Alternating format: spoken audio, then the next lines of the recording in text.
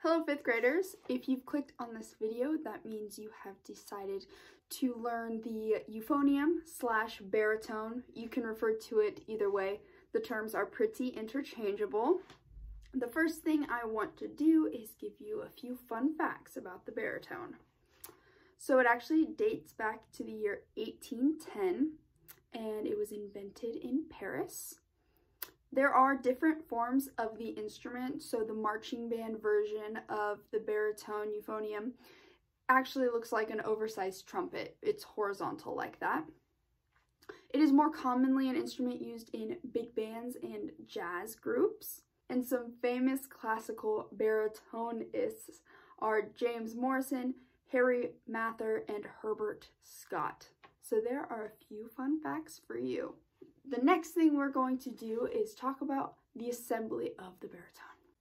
The assembly of the baritone is pretty simple. There are only two pieces. You just have the very large instrument itself and the mouthpiece. Just remember that when you do put on the mouthpiece, after you insert it, twist it to secure it on. You'll feel when it's secure. Also, when it comes to the embouchure of the baritone, I recommend just taking the mouthpiece itself and practicing blowing into it over and over again. Just like that, because that's exactly how you're going to blow into the instrument when you actually play it. Two things I want to touch on when you're learning the baritone.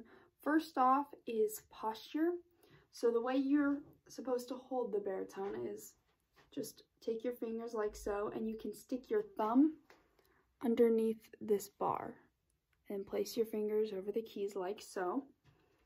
And how you hold it down here, you're supposed to hold it kind of right on the edge of it, right here. So that's what it's going to look like when you're holding it properly.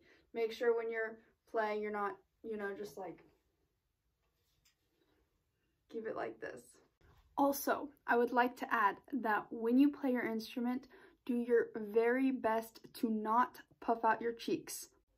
Don't do that if you can at all help it. I know it's going to be difficult, but trust me, in the long run, it'll be so much better if you play with your cheeks tucked in, okay? No poofing. None of that. Keep them tight. Alrighty. So now that we have hit a few points on the baritone, I think you are ready to start practicing. Good luck.